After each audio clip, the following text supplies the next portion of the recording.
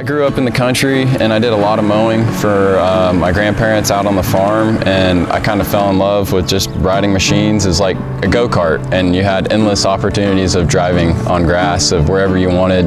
And then it came into the fun part of, okay, let's start adding stripes into the aspect and let's make different patterns and see what we can create. And it's grown into just a lot of fun. So the story starts off as my junior year of high school. I went in for a sports physical. I was a big soccer player, and I went in and they're like, we don't quite think something's right with your heart. And so some later testing and stuff revealed that I was in heart failure. But the happy part of the story, and where Walker comes in as kind of like the savior, is the day that I bought my mower was the day I was diagnosed. So I was push mowing yards, and obviously with a heart condition you can't go out and push mow 20 yards a week. It just can't happen like that. So I ended up working out a deal with my doctor. I was like, look, I really need to mow. I like mowing. It's a good relief of stress for me. It gets me out of the house. It gives me something to look forward to through these hard times and stuff like that. And so I ended up able to mow from like 8 o'clock in the morning till 10, and then from 5 o'clock till sunset. And the reason I had to do that was due to the medication I was on.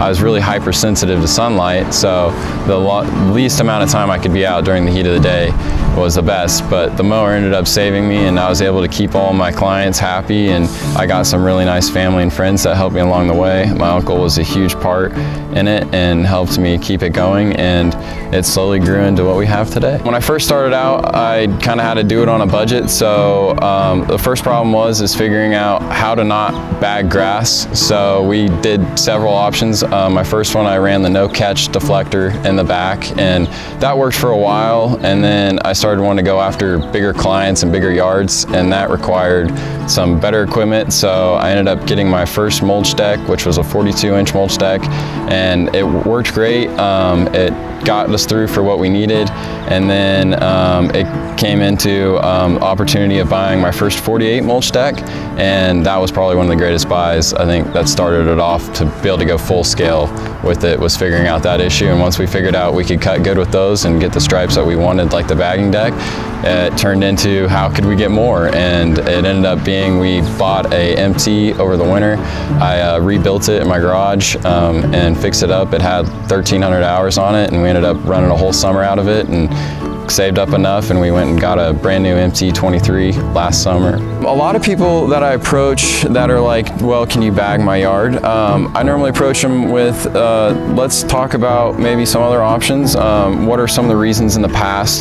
Past technology has proven that mulch leaves chunks of grass and clumps and dead spots, and over time, if it gets too long, it kills the yard.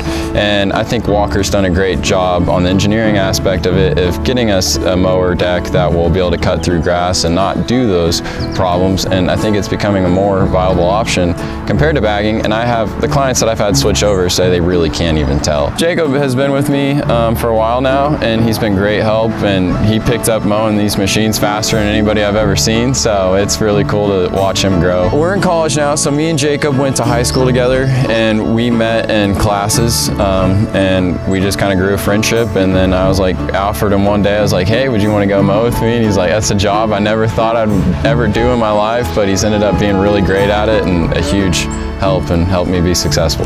Through the pandemic, we're now in college, and I decided to stay home and do college remote this year and keep the business running.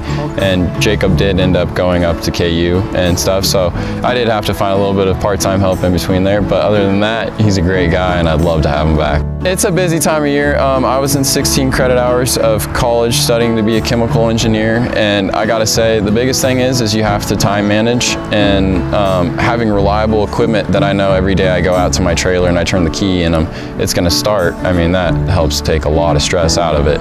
So, and these things are really great, and like I say, if you take care of them, they'll take care of you. Initially, the doctors thought that I was gonna have to have a heart transplant, but through some trial medication and stuff like that, and good diet, I was able to make it out with the same heart, and everything's good today.